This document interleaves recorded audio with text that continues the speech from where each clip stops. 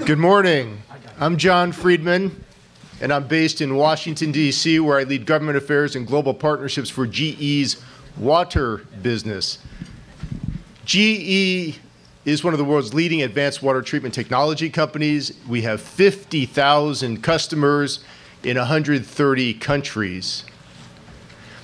I don't see Ali Zaidi, but I had the honor on Tuesday of attending the White House Water Summit. Manu, I know you were there. Peter, Marianne, you were there as well, probably others. One of the really interesting things I heard was from John Holdren. He's President Obama's Science and Technology Advisor. And he said, while numbers are almost never everything, they're almost always a great starting point. And Manu, I think in your opening remarks where you talked about the state of the nation's water challenges, you laid out some numbers that are very sobering. I'll just add to that that the American Society of Civil Engineers just released a report giving the country's water and wastewater infrastructure a grade of D-. That is even worse than my grade in Calculus 2 at the University of Virginia. I still don't know why I took that class. I was a history major. And we're losing 7 billion gallons of water each and every day through that D- infrastructure, even though we're experiencing droughts that are unprecedented in our history in places like California. But I'll come back to John Holdren. He also said that while these challenges are great, they're also solvable. And this morning, we have a panel of 4 incredible experts who are going to tell us how we can go about solving these challenges through policy. And I'm going to start. I'll work from my left to the end. We'll start with Brett Walton. Brett is a reporter for the Circle of Blue. Many of you probably know the Circle of Blue. It's a news agency that shines a light on water issues globally. Then we have Marianne Dickinson. Marianne is the CEO of the Alliance for Water Efficiency in Chicago. And Marianne provides thought leadership and best practices around using water sustainably.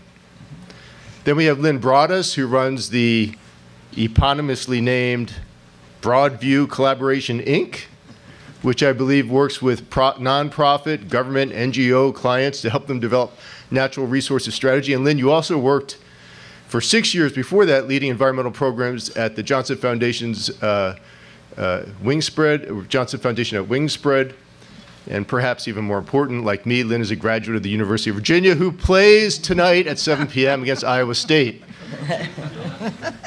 Which leads me to Peter Glick. Peter is a world-famous water policy expert. Peter, I read about you before I even became government affairs leader for GE's water business, read many of your articles. I've seen you testify before Congress. And like most Yale grads, Peter probably doesn't even know that Yale has a basketball team, but they beat Baylor in the NCAA tournament before losing a close game, Michael Dean, to Duke. So that brings us to our panel discussion.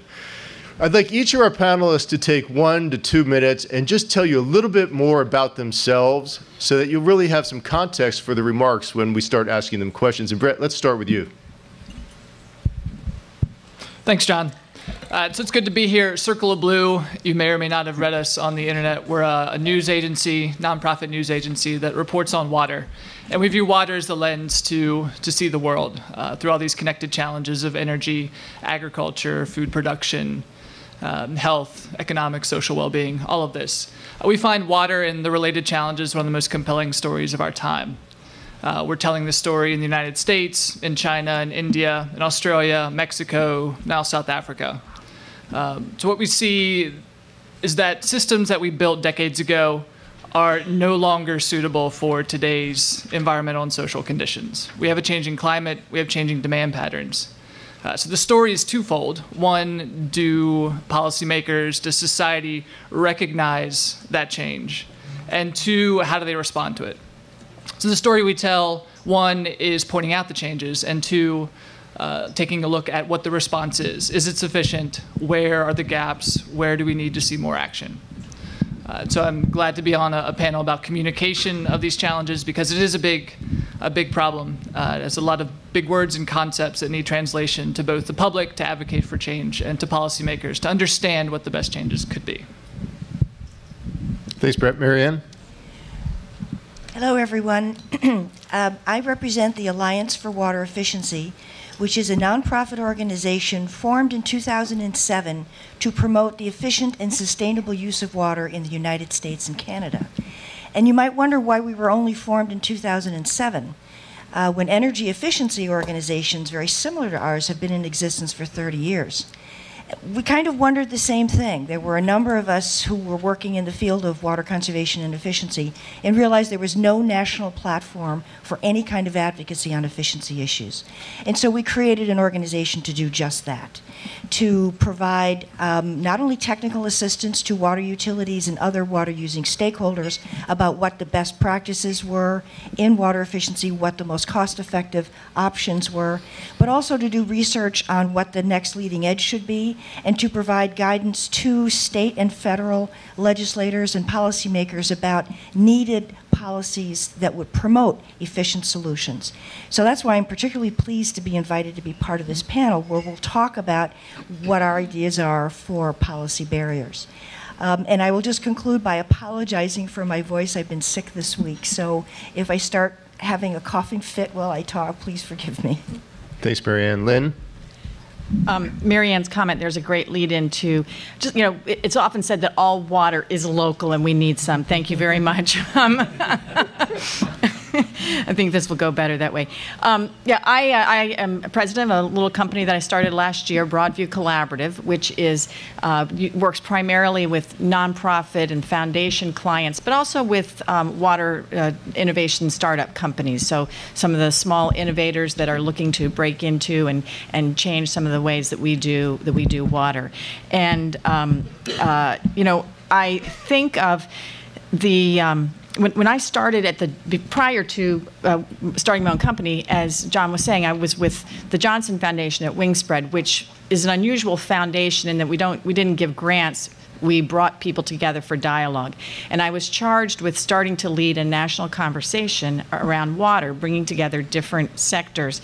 And one of the first big kind of consensus reports that we put out was in 2010, Charting New Water as a call to action for national water policy. But what was really interesting, especially from a 2016 perspective, is when we were shopping that around with federal agencies, with local groups, with states, whatever, a lot of the response was, what's the big deal about water? Why are you so worried about water? And I will say that included having a hard time getting traction with the U.S. Department of Energy at the time. I am very happy to say that for all the wrong reasons, that sentiment has changed. And first Texas was having a drought, but people kind of viewed Texas as another country. That's their problem. But then the California drought happened, and that was a really big deal. That very much caught people's attention around water quantity issues. Des Moines having to make a statement and take on a lawsuit to push upstream on their water quality problems coming off of agricultural lands. That didn't get much. That's getting traction locally, but hasn't really been a national story like it should be. Failing septic in some of our rural areas and the horrible human story that comes along with that, despite Brett's best efforts, is still not really getting national attention and national traction. When Charleston, West Virginia experienced shutoff of its water because of a chemical spill that probably was very preventable, that got a blip of national attention but didn't bring about any national changes. Water cutoffs in Detroit, again, is sort of their problem. Not until this Flint situation have we really, I hope that this is finally what is going to get our national consciousness wrapped around water. And then I think that we will have plenty of chances to talk about what that may or may not bring about, some of the good and the bad that comes from that. I also say that I think that one of the things that we will be addressing today is, who needs to be at the table in these sort of multi-partnership things. And it strikes me that thank you very much. It strikes me that in my sort of pro bono part of my life, I actually have a foot in most of the camps that need to be at the table. I'm on a board along with Marianne Dickinson of River Network, which I chair that board, and it represents more than 500 watershed organizations, the citizen advocates, the private citizen and the local voice, and the citizen advocate that is such a critical part of the work that needs to happen around water. I also chair the board of the Nelson Institute for Environmental Studies at University of Wisconsin-Madison. There's the academic role, the very important academic role that drives a lot of the innovation that we see that then can get commercialized. That's a really important voice. And then I also am on the board of the Water Environment Federation, which is really a utility organization, represents primarily wastewater utilities, but also stormwater, and to a large extent, there's a lot of overlap with water supply. So the utility sector needs to be at the table. They're doing a lot. They need to do a lot more. And I think that maybe that partnership gives me a slightly unique perspective into all those worlds, and I'm really looking forward to this conversation and to what the role that Columbia can play in helping to drive this forward. Thank you. Thank you, Lynn. So, Peter, that brings us to you. So, good morning, everyone. I'm delighted to be here. First of all, thank you, Manu and Columbia, for hosting this. Second, there are a lot of people in the room I know, known for a long time, some of whom I've seen twice in 1 week, which is really a remarkable thing. Sometimes I go months without seeing them, and so that's sort of been a little exciting. I'm the director of the Pacific Institute in Oakland, California. We're a nonprofit research and policy group working on creating and advancing solutions to the world's pressing water problems in the biggest sense. We do a book every 2 years called The World's Water on Global Water Issues. We did a book a couple of years ago on a 21st century U.S. water policy, which I'll be drawing on a little bit today, that Oxford University produced. I'm a scientist by training, hydrology and climatology. I realize this is a water policy panel, but that's what the Institute does. We merge science and policy, and water, as we heard this morning already in some very interesting comments. So from water deficit to water surplus. Thank you. Actually, you could leave all. Yeah, we could leave it all. You can't address this only with science. You have to address it with policy. Water is a complicated issue. We work on the corporate sector at the Pacific Institute as well. We are the science secretariat for something called the UN CEO Water Mandate, which is the part of the UN that's bringing the corporate sector together on water stewardship. There's the Global Compact, which is the broad effort to bring the corporate sector together on sustainability issues, and the CEO Water Mandate, which is the water piece of that. And we work very closely with many of you in the room on that component of this.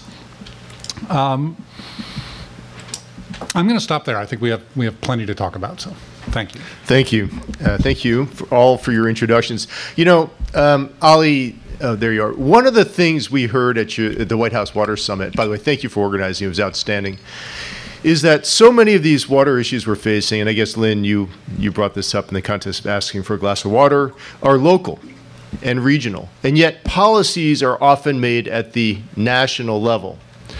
So I want to start with the national level. And Peter, I think I'm going to start with you because I've heard you testify on this topic, but what needs to be done from a national policy standpoint to address these challenges? Okay, thank you. So water is local, mostly.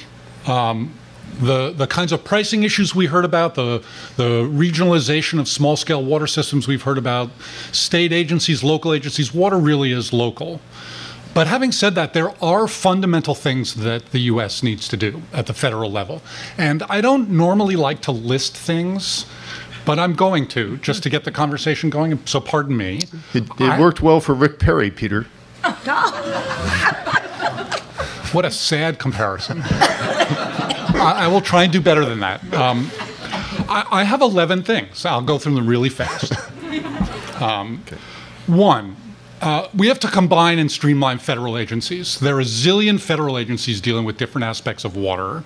There should not be a Department of Water. I'm not suggesting that. But we need to do a better job at the federal level of integrating the activities of the federal agencies that deal with water. Two, we need to revive river basin commissions, and states that share rivers, which is almost every state in one form or another, need to work together to manage those river basins across state boundaries. We need, third, a National Water Commission that advises the President and Congress on these issues. There has not been a National Water Commission in the United States since, I think, 1970, and the world's a little bit different today.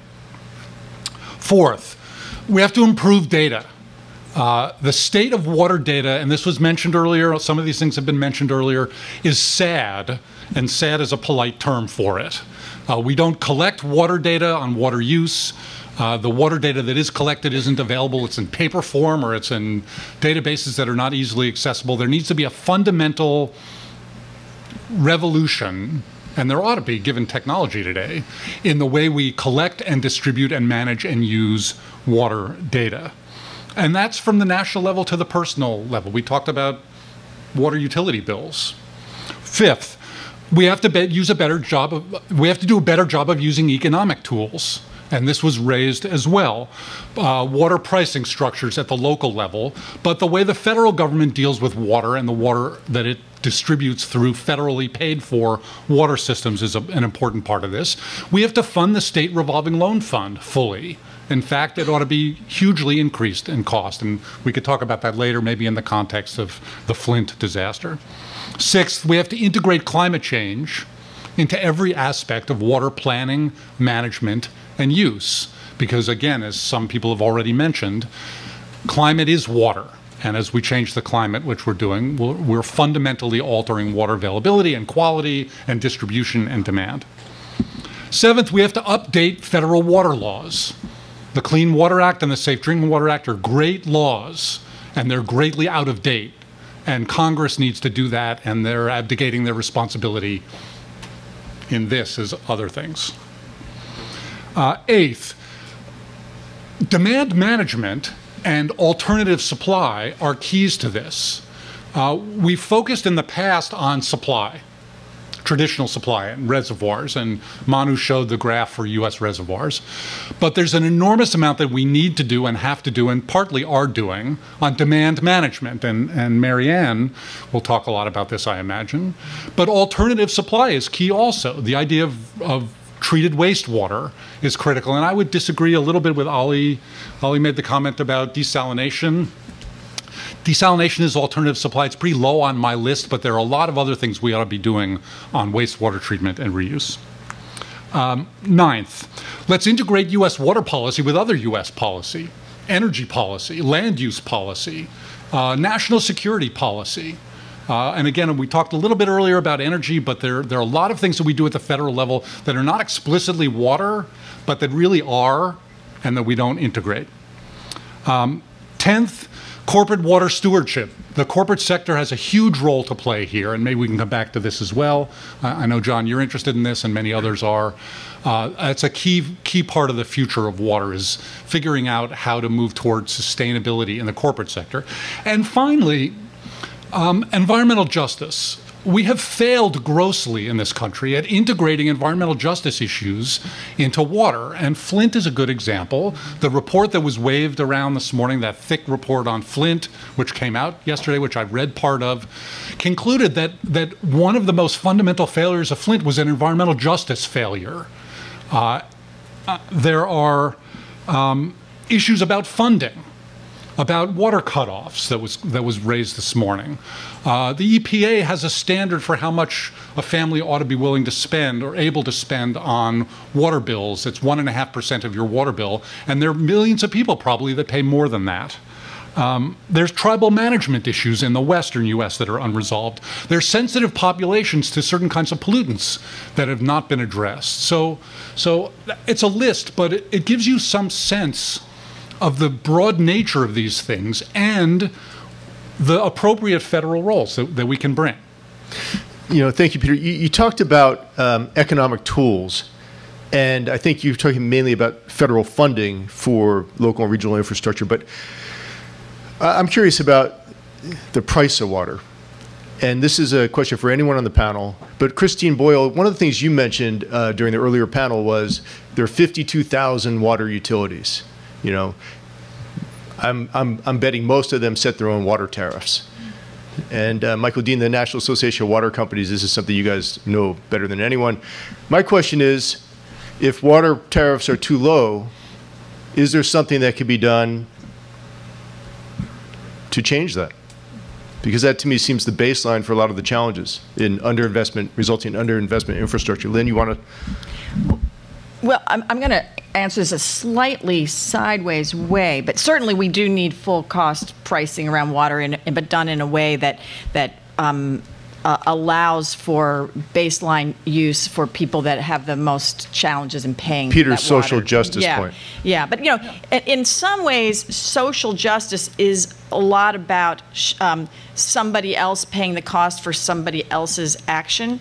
And I think that plays out in lots of ways, certainly in the Flint kind of way, but also with water utilities throughout the country that are having to handle agricultural runoff. And then communities small and large have to then pay for that agricultural runoff, both in terms of just quality of life of the waters that flow through their communities, but in very direct costs for having to treat that water to make it potable. Toledo, with its the cyanobacteria coming from algae growth from agricultural runoff, and of course Des Moines are the two places that we've heard a lot about. But this is true throughout the country, and especially in a lot of these small communities, poor rural communities that are don't have the money to pay for that cleaning. So I think this gets back to agricultural policies in terms of how we can, it's not just putting less fertilizer on the field. We have a major opportunity for driving agricultural policies that improve soil health, that allow us to not only hold on to those nutrients, use less of them, irrigate less because the soil will hold more water, reduce flooding, and on and on and on. But I think that's one of the ways that we shift the cost and shift the action back upstream to the people that can control it, so that those downstream and those with wells in those communities aren't paying the price for something that they didn't do. So as we look at how we find equitable ways of paying for water, we certainly are, everybody's talking about how rates are going to go up. That's just plain and simple. We have to do that. But we also have to look more broadly at ways for people to share that responsibility for keeping the water clean in the first place. Marianne, does the Alliance for Water Efficiency, do they think about water tariffs or economics as something that would promote more efficiency just naturally? Actually, we do think about it quite a bit, because as revenues are going down for water utilities that are implementing conservation programs, that hit to their revenue stream is very significant, as Christine mentioned earlier today. So we developed at the Alliance a rate model that helps utilities goal seek for equalizing their revenue requirement with what the rate revenue is that they need to collect, and giving them options for how to restructure their rates to do that. And while it sounds like it might result in very large rate increases, I might point out that the average rate increase for the average consumer in the United States is usually the equivalent of a hot dog and a Coke on a monthly basis. In terms of absolute dollar values, it's usually not very much. But in cases where it is going to be high, this is where we need to look at the whole subject of investment and how that should work. Whether that should, there you go, thank you. Whether the investment should be assisted by federal and state supplements. But I think the most important thing I want to say about the whole rate and water conservation issue is that utilities now don't debt finance any water efficiency programs. And it's for a simple accounting reason. They don't have an asset that they can put on the balance sheet that matches the liability of the debt. So while we used to debt finance conservation in the 90s, we don't do it anymore because of this accounting problem. And so it actually exacerbates the issues of revenue collection by the utility. They have to pay for all the efficiency programs up front out of operating funds. Then they take the hit on demand reductions. All of that is right at the beginning of the benefit cycle of efficiency. And when the benefit kicks in terms of reduced rate costs to the customer, it's 5 or 6 or 7 years later, well beyond the election timetable of the local official who had to approve the rate increase. So we have a political problem with respect to rate increases. We have a financial accounting problem with respect to that, and we need to solve those barriers in addition to equalizing the impact on environmental justice communities. Thanks, Marianne. Peter, I know you want to comment on that, and Brett, then we're going to come to you because I want to hear if there's a communications angle to all of this as well. Yeah, just two important points. One is we can come up, as Marianne has suggested, we can come up with rate designs that meet multiple objectives, that are equitable, that cover fixed costs, that give utilities the ability to develop reserves so that they can get through periods of time when revenues drop during droughts. We did this in the energy world. We disaggregated the ability of energy utilities to invest in conservation and efficiency. It's a good example of cross-sectoral learning. Let's do for the water sector what we did for energy and figure out how to invest in conservation and efficiency, which is often the cheapest source of water we have. Right, and I actually think that notion of learning from the energy sector and applying the water sector was the basis for much of the White House Water Summit on Tuesday, Peter. Brett, did you want to comment? Yeah, just about how we talk about these things. The initial question was individual water bills and affordability. And we very quickly got into a discussion of agricultural runoff and farm policy. So that shows the big leap between one item that we talk about and the other, and the disconnect we have in a lot of the conversations we have about these topics. Utility officials are not all that involved in setting agricultural farm regulations. But if you want to address the affordability issue, that's one of the things that will have to come into the picture. Then we also leapt from ag runoff into financing mechanisms. So it's a big picture, and when we talk about affordability issues and infrastructure, we're often talking just about aging infrastructure. And that's the headline on most stories you read, U.S. aging infrastructure is failing.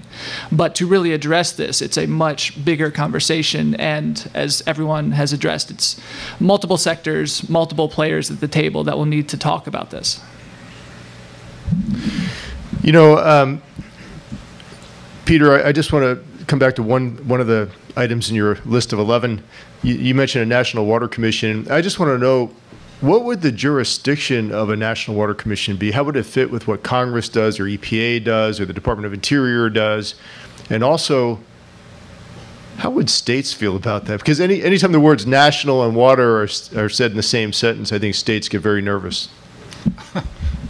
Okay, so I don't believe that a National Water Commission would solve our water problems. I do believe there has been a failure at the federal level for 50 years to discuss the appropriate role of the federal government in dealing with water problems. And I see a National Water Commission as an advisory way of dealing with what the federal government ought to do to help the states and local agencies do what we need to do better, which is provide safe, affordable, reliable water systems.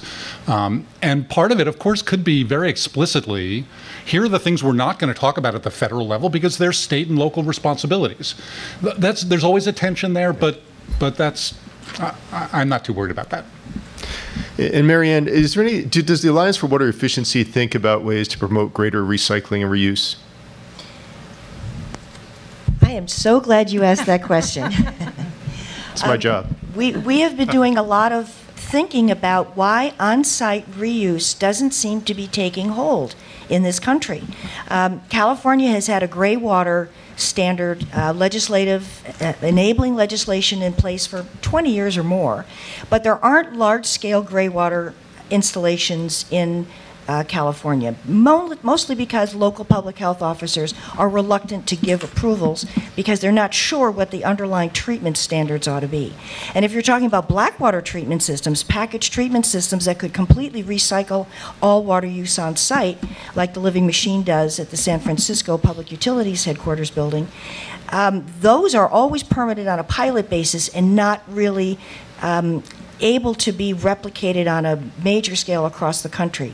Largely it's because we lack the national guidance for adequate treatment standards to enable this technology, which is available, which is being sold by GE and others all around the world, but not here.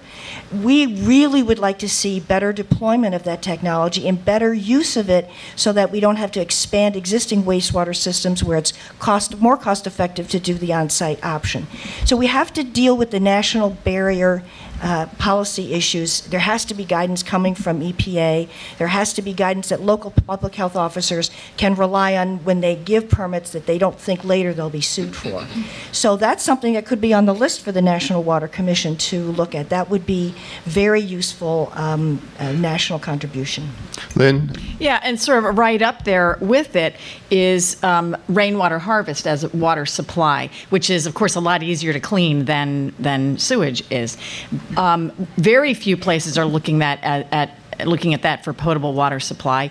Health commissioners still get a little wigged out about that, but there is work going on to try to figure out those policies and figure out how that can work in a more sensible way. The white paper that the Columbia Water Center has put out leading up to this talks a bit about distributed water, how we can come up with other ways that use less energy, have a lower infrastructure burden to maintain as we look to the decades and century ahead of us. And I think that rainwater harvest is going to be a critical piece of that. Thanks, Lynn. Brett, it seems to me that water reuse or greater treatment of wastewater so they can be reused for things like, agriculture, industry, even drinking water is one of the keys to the kingdom in addressing the water scarcity challenge we're facing. Is there a communications angle here? A lot of times you hear one of the main barriers to more reuse is reluctance on the part of communities to use treated wastewater for those purposes. Yeah, initially there was an image problem with the reuse of wastewater. Don't do it. Should I say the phrase? Don't. Okay. Don't. I might have to say the phrase. No. The phrase that Peter does not want me to say, but I have to say so that everyone knows what we're talking about, is toilet to tap. And that's how wastewater was branded for so long. And it's a terrible reputation. It got people with the wrong images associated with wastewater. So the industry's moved away from that, as the vehemence on the panel here shows. But people are coming around to it. It comes back to having a utility that's able to talk about this stuff with their customers and having a presence in the community. So people in San Diego have come around the idea of water reuse after 4 years, objecting to it. And so it's on the utility, and a lot of utilities are starting to do better with their communications. So through Twitter or Facebook or community outreach, having mascots. So there's water drops that, big furry things that go out to community events and talk to the kids. Costumes. Yeah, so it's just getting out there in front of the people, being honest about what's happening, and people will come around. So more education and outreach. Peter, did you want to comment? Yes. So it's time to stop calling them wastewater treatment plants. It's time to start calling them water recovery plants or something better. I'm sure somebody could come up with something better. Resource recovery. A euphemism. That's good. I like that. So, we've been talking a lot about national policies, and yet, as we said at the outset, a lot of the challenges we face are at the local and regional level. Should we be trying to engage members of Congress at the local and regional level, because they're the ones, for example, Congressman Dan Kildee, who lives in Flint, Michigan, is somebody who now I'm sure cares acutely about water policy issues. Is that something that should be done, reaching out locally, regionally to members of Congress? Marianne. Okay, I'm going to take the opportunity to answer this question to do my policy barrier issue. Answer it close to the mic. Okay, this is a little better, I hope. Okay. Thanks. So my big policy issue is we need a national commitment to water and efficient water, sustainable water use, as we have a national commitment to energy efficiency and efficient and sustainable energy use. They are the same. And they're connected in such a way that the investments and the policy emphasis should be the same on both sides. And so this is an issue that Congress needs to look at. It's well beyond a local congressional district. It's something that is regional, state, and national in focus. And I want to quote Ali here, because I think at one of the December 15th meeting, you talked about a moonshot for water, like the Sunshot Initiative. And I was really taken with that, because I really think that's what we need. And I took a look at some of the investments that have been made both in the private sector as well as on the federal side. Stanford Woods Institute for the Environment did a paper in 2014 where they looked at 13 years of investment in the U.S. $69 billion was invested in U.S. in clean energy, but only $1.5 billion in water. That's on the private side. Federal spending is even worse. Federal spending in energy is substantial. It's at least $290 billion a year, depends on how you calculate it. And with energy incentives, about $47 billion. But you don't have a similar investment on the federal side in water. The SRFs, or state revolving funds, are dwindling in size, and you don't have any really efficiency incentives like you have in energy. In fact, efficiency rebates and green infrastructure rebates in the United States are federally taxed. So not only do we not have a tax exempt or a tax credit, we tax personal individuals for doing the right thing and investing in water efficiency on their properties. So we have to fix this. And I thought the opportunity was the stimulus bill, because $787 billion, that should have been a big slice going to water issues. And 630 some billion went to energy and climate related issues, only 12 billion to water. Only 20% of that went to efficiency and green infrastructure topics. So there's a huge disparity in investment, and so that results also in a huge disparity in policy.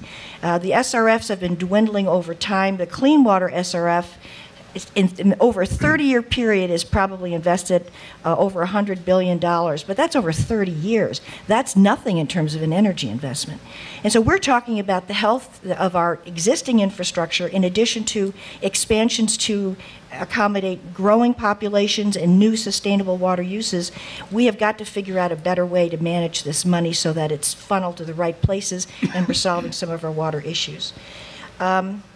So parity, that's what I'm always harping on when I get the microphone. I want parity with energy. I've got energy efficiency envy. I'd like to see water efficiency and sustainable water uses have the same federal investment level and same federal policy attention. Lynn? Yeah, I think one of the things, we certainly do need federal attention on this. And these days, you know, post-Flint, I think we've got the attention of members of Congress who represent urban areas, especially some of the more down and out urban areas. So I think there's people are lined up to add money to the pot in those areas, I think. My concern is that it will be a knee-jerk reaction to just send more money to kind of build what we've already got certainly Flint has already received its badly needed and much deserved money, but if we just increase the SRF, or we just hand out federal grants, that doesn't really get us to the solutions that we need to be able to be resilient for the decades to come. And I think we also need to be looking to other bills, not just to money that goes specifically to the water sector. You know, transportation fuels with ethanol, the water that goes into ethanol has huge impact on our water system overall. Investments in renewable energy, you know, water sipping renewable energies such as solar and wind have huge impacts on our water resources. So I think we also need to open our minds to what are those other slices of federal policy and funding that have big impact on water. Yeah, Peter? I agree with that completely. And one more example is the Farm Bill. The Farm Bill over the years has had a little bit of money for farmers to improve the water efficiency of irrigation systems. And that money has disappeared immediately. I mean, the demand for that money has been enormous. And the demand reflects the need nationwide to figure out how to grow more food with less water.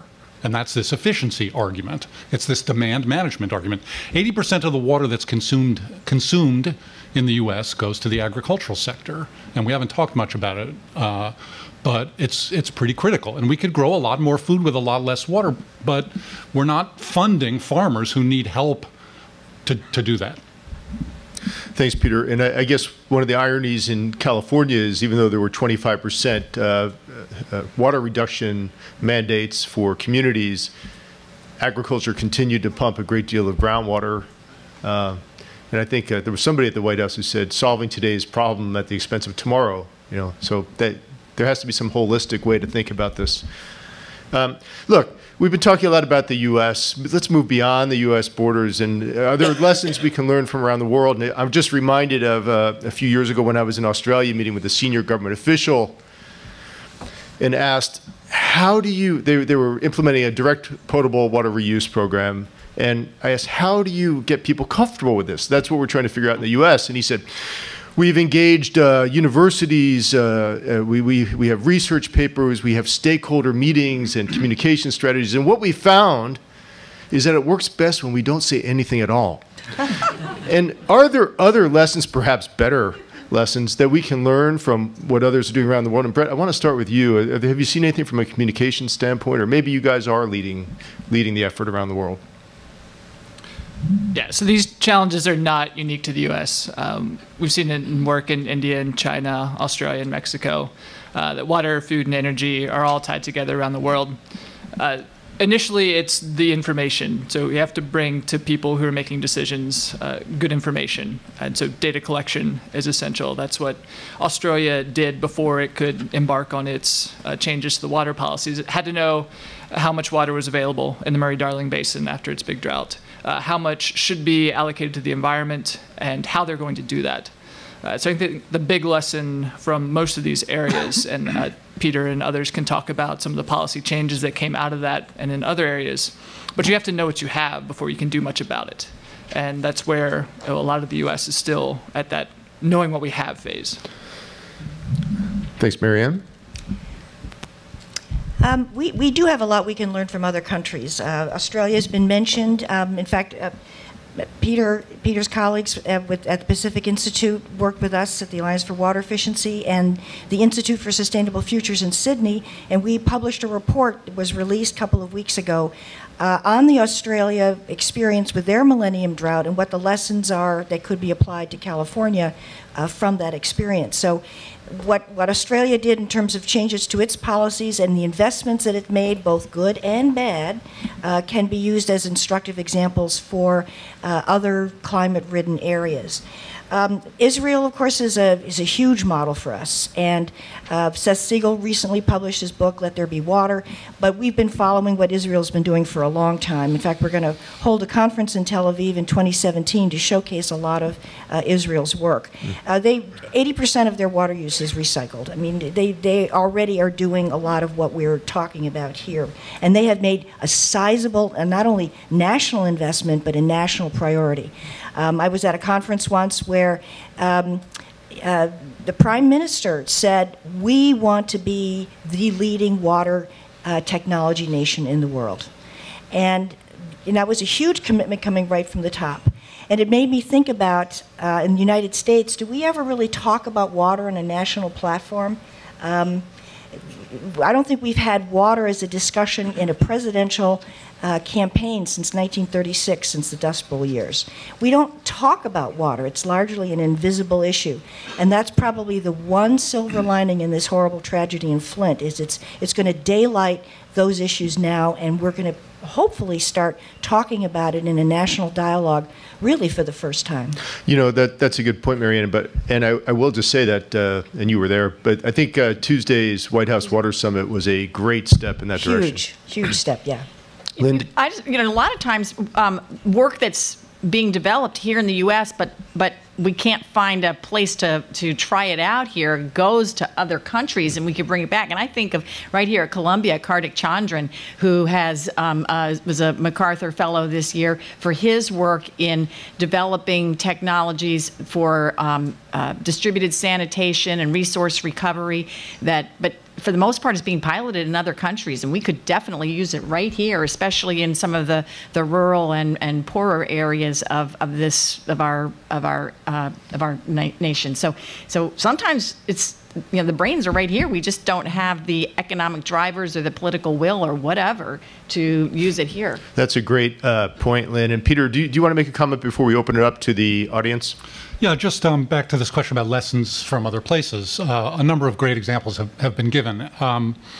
One of the major lessons from Australia was 9 years of drought really concentrates the mind.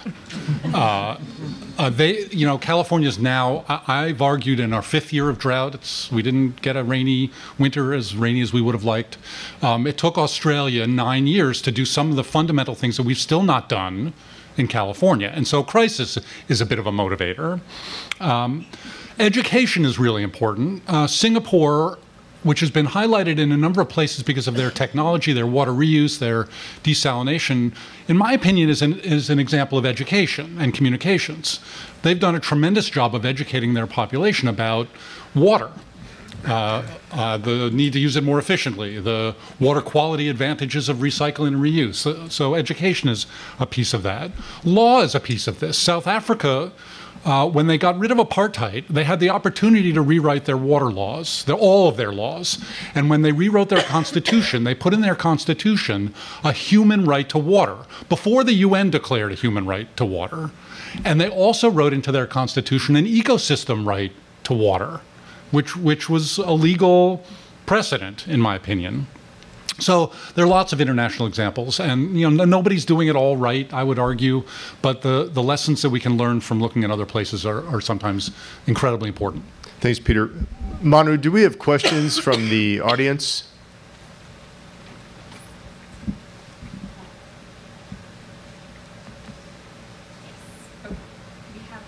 Few questions from the audience. It's on. Is this on? Okay, great.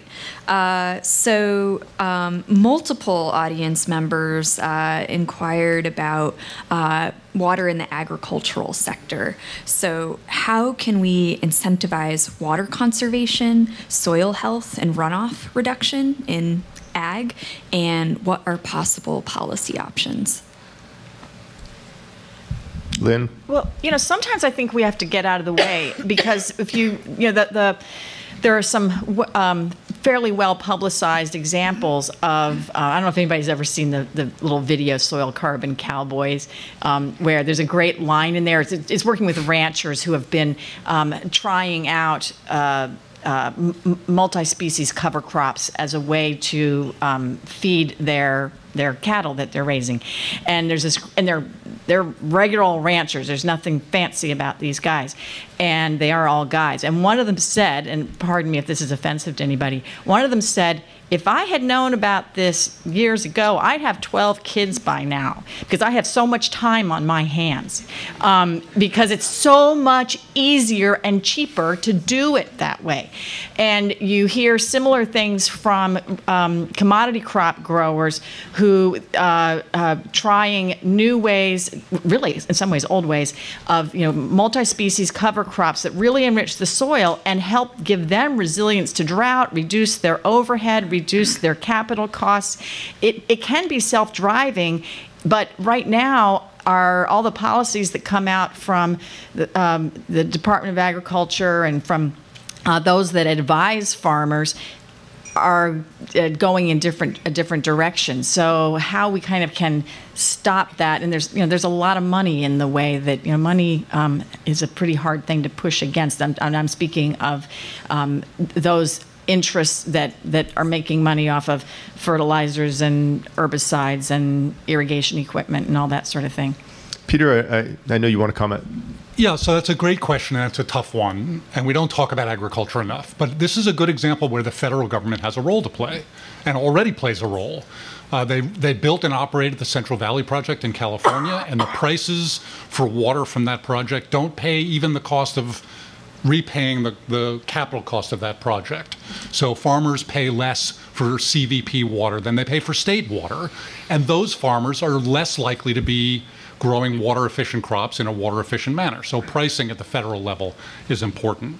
Subsidies for crops drive choices that farmers make in terms of what they plant, as do crop prices internationally. The Farm Bill example that I mentioned is a way to help farmers make improvements that they want to make but can't afford to make.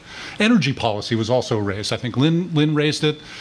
The idea that we subsidize ethanol in order to, well, don't get me into the Iowa caucus debate, but that has a water that has a huge water implication. And those are all just quick examples of things that the federal government does play an important role in that could fundamentally change how we use water and how much we use in the agricultural sector.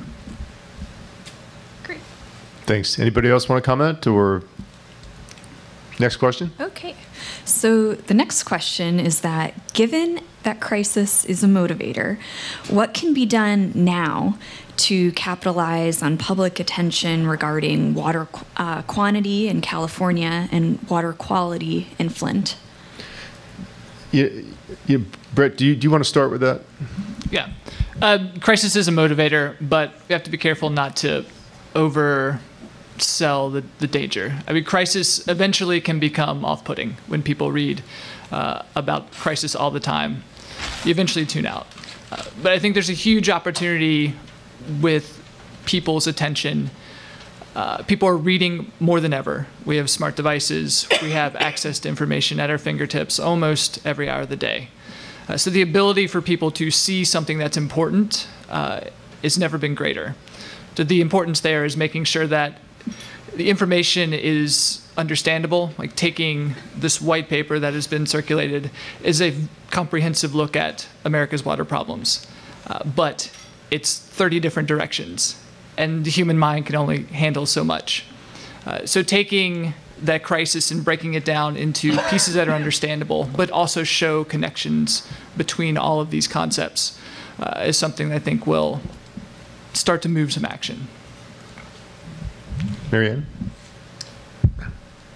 We have largely made our water infrastructure invisible, not just because it's buried beneath the ground, but because we have spent 30 or 40 years just not really talking to the customer about what it is that they're drinking. And part of that was deliberate. You know, the drinking water industry is very proud of its record and what it was providing to its citizens. And it didn't want the consumer to worry. You know, most managers didn't want to fill up boardrooms with, citizens who would oversee what was going on. In fact, when I was chair of a water board, my general manager told me to stop trying to invite people to the board meetings. He just wanted to be white noise in the background. And that only works when times are good. When suddenly a crisis happens, like in Flint, and the consumer has no concept of anything about that system and what its needs were, or the fact that the money raised from the municipal coffers was costing the ability to do infrastructure repair and replacement, that citizen is not in a position to comment meaningfully. And so what we need to do is really what Brent was saying. We need to do a lot of baseline education and discussion so that when the crisis hits, those citizens can be informed participants in the change. And that's, I think, the biggest problem we've got right now. There are a lot of angry people. They're still not well informed, but they're angry. And that's the problem with crisis management. But that's how we make policy. That's how we move mountains in government. And so recognizing the opportunity that the crisis presents and the creative opportunity it can present is what we need to take advantage of.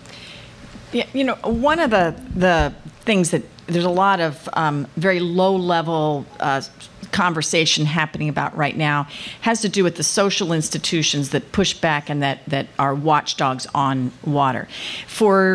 Ever since the Clean Water Act, we've had the Clean Water Act has a provision that for citizen suits, the citizens have standing to protect and enforce those Clean Water Act laws.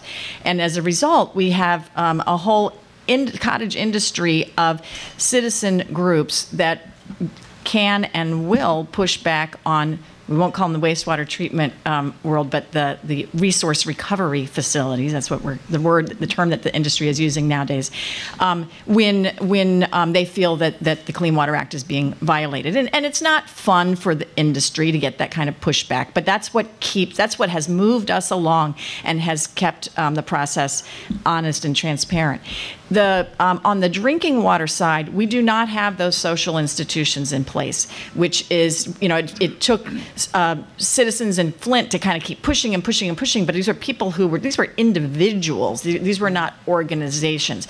And so in the NGO world and in the community organizing world right now, there's a lot of what do we do? The existing water groups they haven't really put their head around drinking water. They've sort of ignored it because it's been so safe. And we're realizing, gosh, how do we incorporate that into the work that we do? So I think there needs to be, and there will be a shift in our institutions. And one of the really, I think, exciting pieces of that is I think this will be, I'm a very hopeful person, this will be what finally gets us to take water out of the fleece-wearing and canoe paddling enviro world in which I live into a much more integrated conversation that represents America as a whole.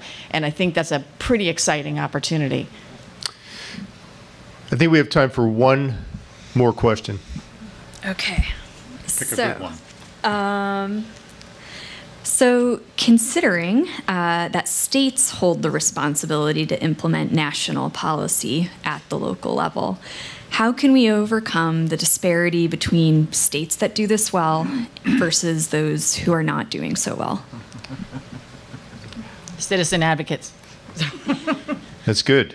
Anybody else want to take a crack at this? Kind of in a 30 to 60 second answer? Well, I was going to say the vote, which is the same thing. Yeah.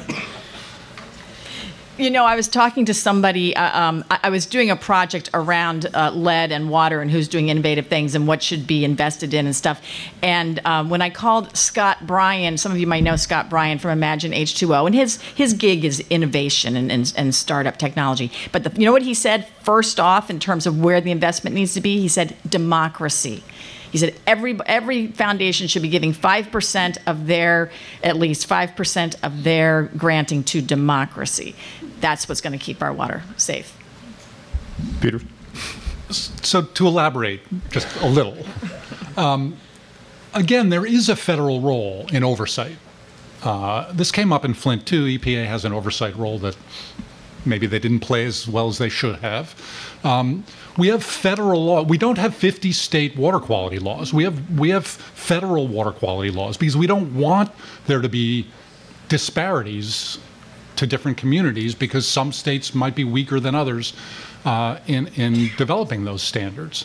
And so there is, again, a federal role in, I would argue, updating the Safe Drinking Water Act and expanding hugely the numbers and types of chemicals that are regulated in our drinking water, and then helping the states meet their responsibilities in meeting those standards.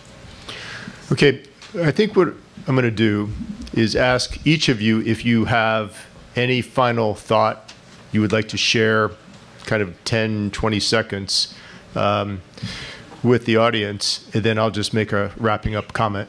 Brett? Sure.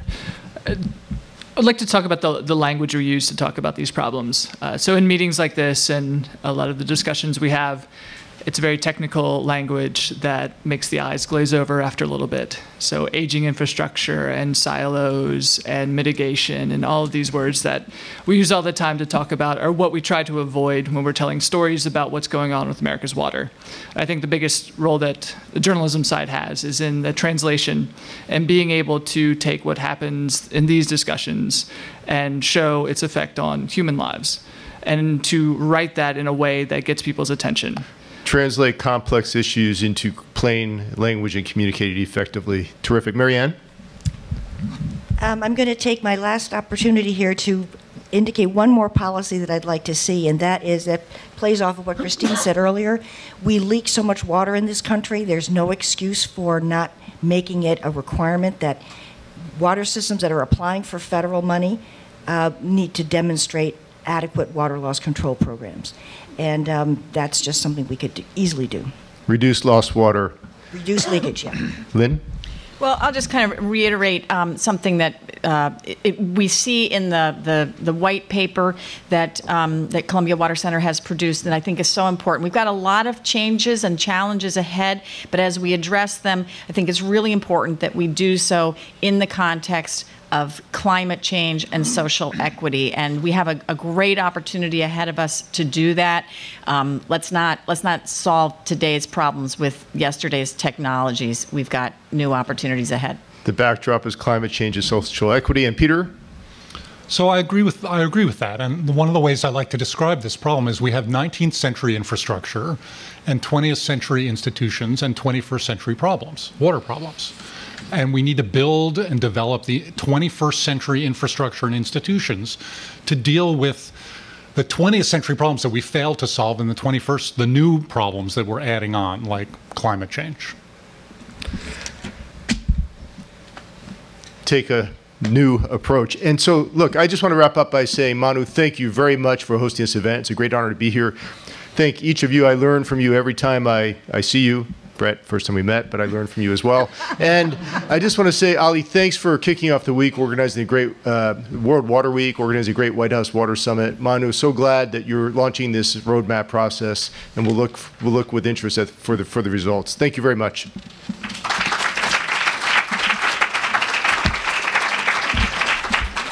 Thanks very much, John, and the panelists. I believe we are not glazed over on the other side, despite what your view from here might look like. Also, I thought Peter was going to close by saying that we also have some people in the country who want to be in the 17th century now, so part of the mix. But thanks to all of you. We have one or two more things, depending on how we do this, before we close out. And the next thing is I'm going to request Gretchen McLean, who's a good friend and a fantastic person. She has a history going from engineering to NASA to becoming a CEO of the first pure water company that Alcho introduced. And I would like her to see if she wants to offer some closing thoughts. And then Bill Becker has a 3-minute water reuse video, which you can bring. Great. So Gretchen. That's going to be tough to sum up everything we just heard this morning. But just the other evening, Wednesday night, I went and had dinner with Manu. And Manu and I go back quite a few years. Actually, he was a professor of mine at the University of Utah. And I think he actually might have been younger than me at the time. But so we have a history. And as we started Xylem as a water company, we put together an advisory board to help us think outside of our traditional thinking around the products that we were bringing to the market, and think about, going into emerging markets, thinking about how the utilities were playing. Michael Dean was part of that board.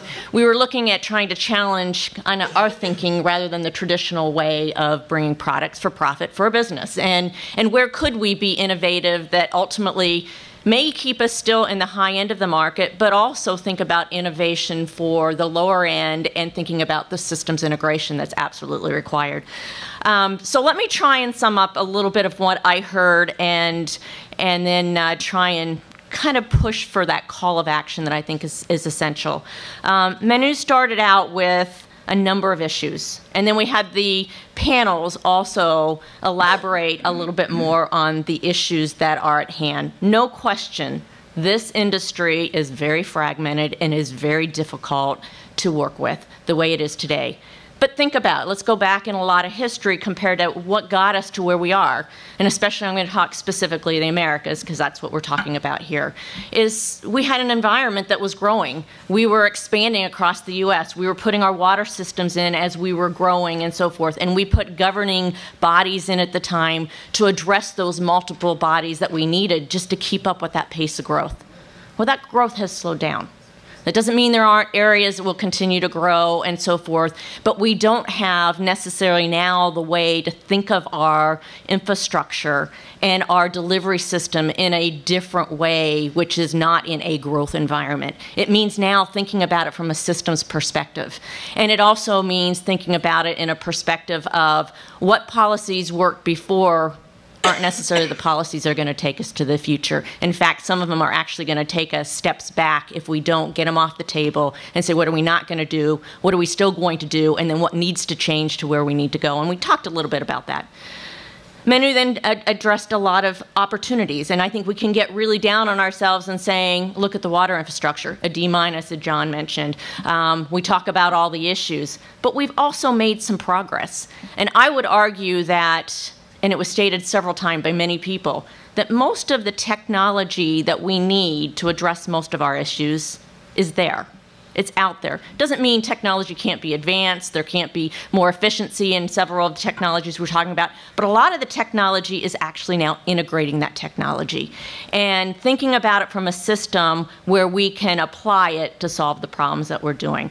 So while we talk about technology, and we talk about today, where every one of us use social media. We get on our iPhones and we get data at our fingertips. There's no real good source to tell me or any of you in one place what's all the water technologies. You got to go through and you got to know a lot of people, and eventually you find out maybe what worked in one situation. Part of it is because of the complexity. Every water issue is a local issue, and depending upon the pressure of the water, the quality of the water, what you're trying to do with that water means a different solution. But there is nowhere to really go to get that repository of information and data. We also know, and we talked a lot about solutions here, and Peter, I think you did a great job, but what are some of the things we need from a federal level? What are the next things that we need to do at the state level? And as you stated, what are we not going to do at the federal level so that can be done at the state level? What are we not going to do at the state level so that can be done at that local issue? And we need to lay that out and put some real concrete definition behind it. We also heard from Ali that the administration is now making this a priority.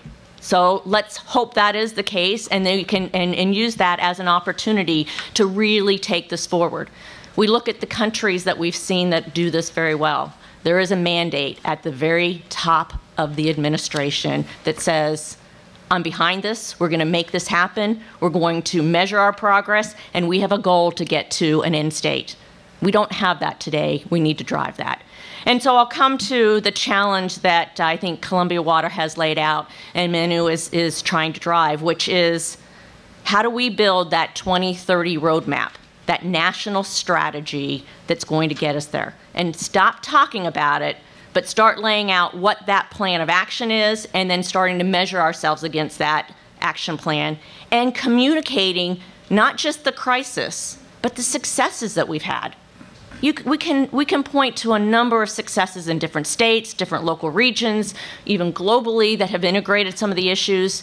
But most people don't understand it. What they hear about is Flint, which they should hear about, but they hear about, and we start talking about water around those issues, or when we have an issue like Sandy, or we have an issue when you've got a drought in California. This needs to be steady state. Water is so dependent. And we also can't live in a little world that we're water alone. Let's learn what the energy market did, but even more so important, because water is different than energy, we need to have that nexus of food, water, energy, and think about it again from a larger systems perspective. I'll just play a little bit on my background, engineer background. Wasn't in the water industry. I worked in the space program starting out. And I will tell you, during the space program, at one point in time, we almost lost the build of the International Space Station program to one vote in Congress. And why did we almost lose it? We had our industry competing. Everyone wanted the biggest piece of the puzzle. No one wanted to share anything that was going on. Every international partner wanted a big piece of the puzzle. And it wasn't until we were faced with that crisis that said, how do we work together? And how do we all win for the industry and for really for the future in terms of exploring the unknown and bringing technology, either whether it helps us here on Earth or it ultimately lets us, explore Earth even more, outside of the Earth more. Did we come together and we started saying, okay, guess what? I'm not going to get the biggest piece of the puzzle, but we're going to get some of it because the industry is going to stay alive. We've seen the energy market move together where at first they pushed each other back and said, we don't want to work with each other. We each want to be the big winner, and they found out they had to work together to make it happen. I'd say for us, and the call in this room is for how do we get together as the water industry and do it, and start laying out those actionable roadmap. And I think that is what Columbia wants to help us do. I think there are enormous knowledge base in this room and outside of this room that has most of those steps. Not everything's thought out, but have enough that says, here's obvious things we need to do. Here's the things we can't do, and then here's some of the things we got to go work out, and let's go spend a lot of time really working it out, and then let's get these things approved and move on. I'm making it sound easy, but I think We got to stop talking the issues, and we got to start putting a plan in place and putting it in front of those leaders, whether it's at the federal level or the state level, to say yes or no. If they say no, then we've got to go say, what actions do we take to go address this?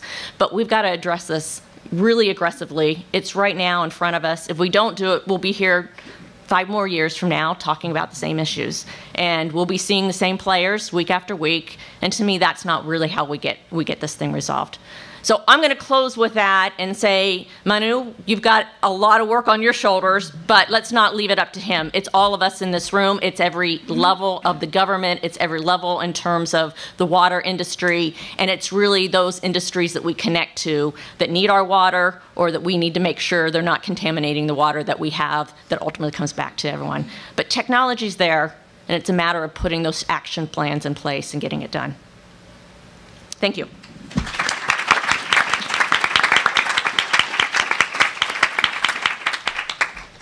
Thanks very much, Gretchen. Very nicely done, as always. Same for all you guys. You're amazing. Please start sending us emails saying, here is my great idea for solving the world's water problems, starting in Flint, Michigan, or Harlem, New York, or whatever. Thank you.